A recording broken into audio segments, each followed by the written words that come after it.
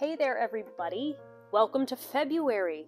I've had so much fun with my January series of the 31 paintings for the new year, but oh my goodness, it's February, and February, of course, is well known for being the month of Valentine's Day. So Valentine's Day is typically the holiday for the people that are dating, for the people that are married, you know, it's all lovey-dovey. And I am doing a series for Valentine's Day celebrating love, but not just romantic love, several different kinds of love. Now I am kicking it off with a classic romantic Valentine's themed diptych, you know, like the two people in a relationship, but there are more videos coming soon showing and celebrating different kinds of love. So for this pour, we've got two 10 by 20 inch canvases, and I have them staggered here because that is how I am envisioning that they would hang on the wall, at a slight, you know, one than the other. So I've got a white base, I've got, my colors are all mixed with floetrol and water. So it's about 1 part paint to 2 or 3 parts of floetrol, and then thinned with water until it's quite thin. Now, when you're doing a Dutch pour with floetrol, the paint never quite feels watery because the floetrol gives it more body while also letting it flow really nicely. So this does not feel as watery as a paint and water Dutch pour, but I really like that the floetrol stretches your dollar. It helps your paint go farther and saves you a lot of money. So I've got light portrait pink. I've got this Alizarin Crimson, Alizarin, I don't know exactly how you say it. I'll put it in the description. I have Payne's gray, metallic silver, and metallic gold. And I have a little bit of Amsterdam titanium white just with water.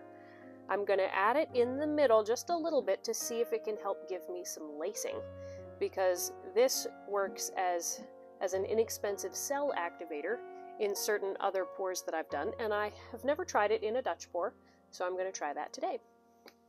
Okay, let's put the base coat on the canvases.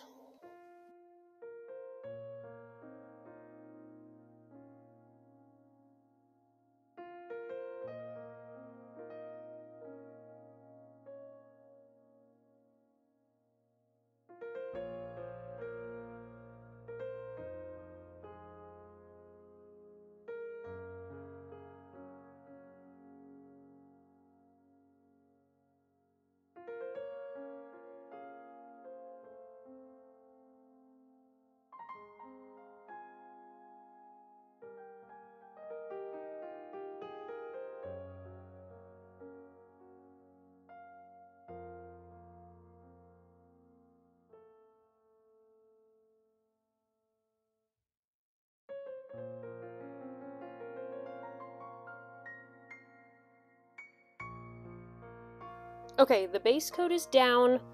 I've gone ahead and torched it to get rid of a lot of the air bubbles that were in that paint. And now it's time to start putting on my colors. So I'm going to start with this beautiful peachy pink. It's called, I think, light portrait pink. Whoa.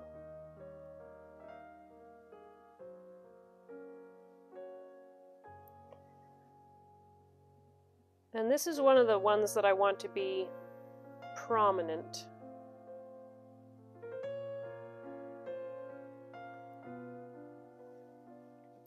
And then I'll go with this crimson, Alizarin Crimson, I don't know.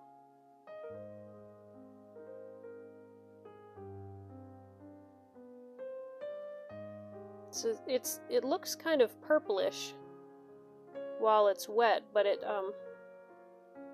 when it's dry, it's this beautiful dark maroon red color.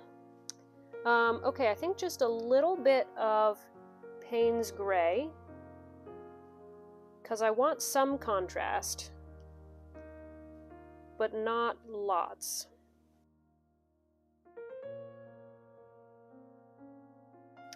And then gold and silver. And I thought about having one side be gold and one side be silver. But I think I'm going to put both of them on both.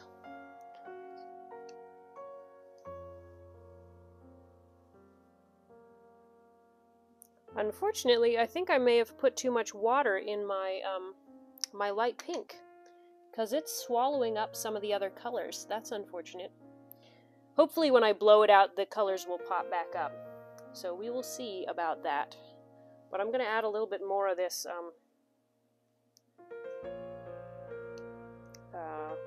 what is this color? Payne's Gray. Because it looks like it's getting swallowed.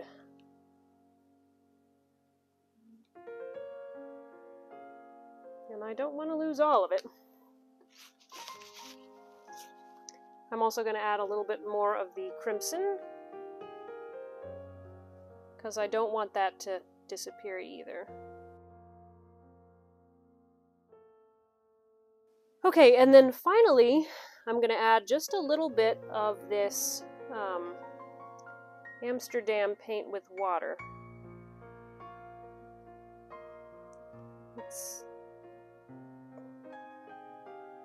It's not really coming out in a stream, so it's going to be just kind of some spots throughout, just to try to add a little bit more lacing and cellular reaction in these paints. Okay, so there's the colors. Now I'm going to add a little bit more flow paint on either side to make sure that they can move across the canvas.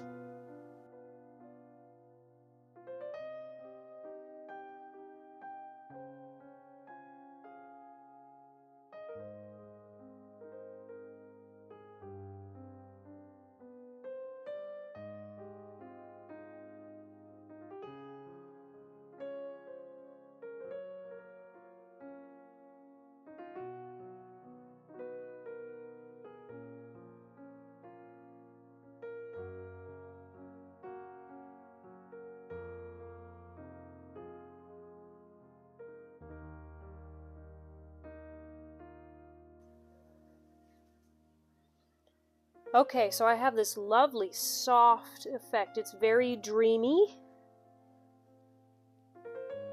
I am getting some beautiful lacing from that Amsterdam paint. I can see it right there. That's amazing! Okay, so I went up, down, and now I'm going to use my mouth to kind of fill in some of these pockets.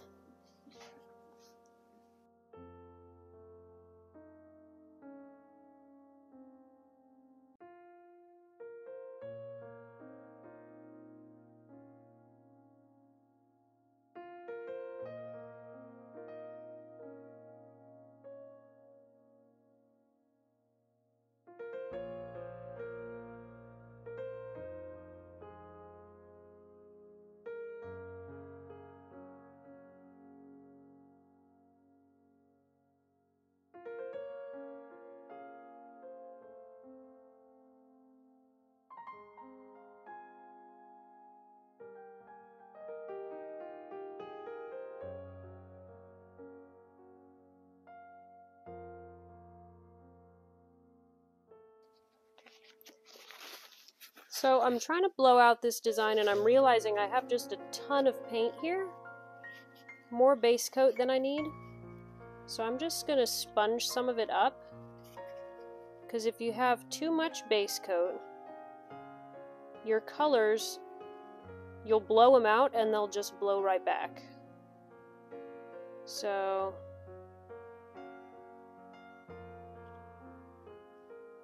let me try to get some of that away. You need enough that it'll flow, but not so much that it won't stay there. So let's try that again.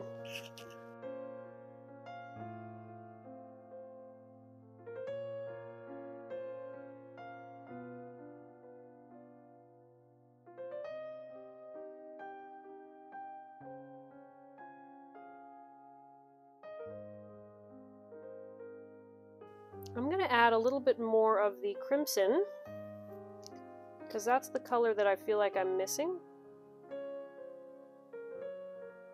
And I'm just going to, and maybe some gold. Yeah. A little bit of the Payne's gray.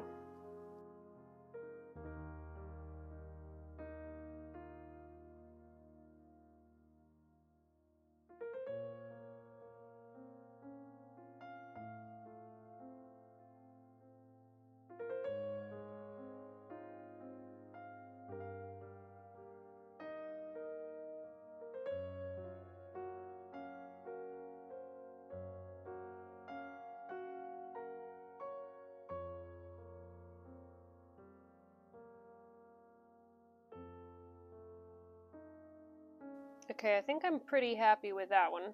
That took some effort to get it good. Now I gotta go back here and see if there's anything that I need to tweak.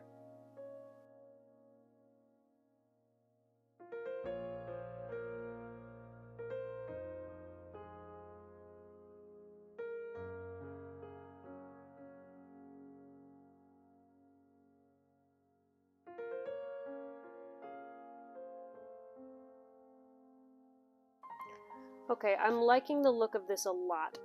I want to torch a bit, see if I can bring up some cells. Unfortunately, I think I'm going to bring up a lot of the little white dots from the base coat, because there were a lot of bubbles in the base coat.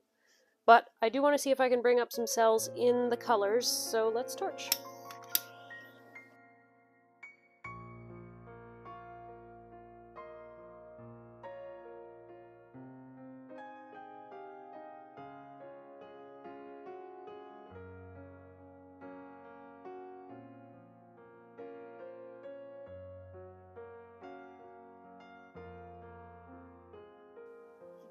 Alright, I think I'm finished with this, and I'm really happy with it. Yeah. Okay, let me take you in for a close-up. Alright, so here we go. So we have these beautiful wispy tendrils coming out, and some nice cell action, a little bit of lacing there in the middle, and then over here, this one's the prettier side, we got that beautiful lacing. I think that was from the Amsterdam paint, but I'm not sure. That nice pop of crimson, and then we got some good contrasting colors there, and a beautiful delicate flow down. Alright. So I really like the way this looks. I might do a few touch-ups once it's dry, just with a brush, and I will show you the dried result. Alright, so here we go. It is dry. I really like the way it looks staggered like that. And as we get closer, you can see how those metallic colors really pop now that the paint is dry. I love that gold. Can't really see the silver much. Maybe it blended in with, oh, there's some silver. I think it kind of blended in with the Payne's gray though. So it's very delicate, kind of crazy. It's got some pretty details and the colors are just beautiful. So thank you so much for watching, and I hope you come back and check out all the other videos in this Valentine's Day series. I will see you for the next one. Bye.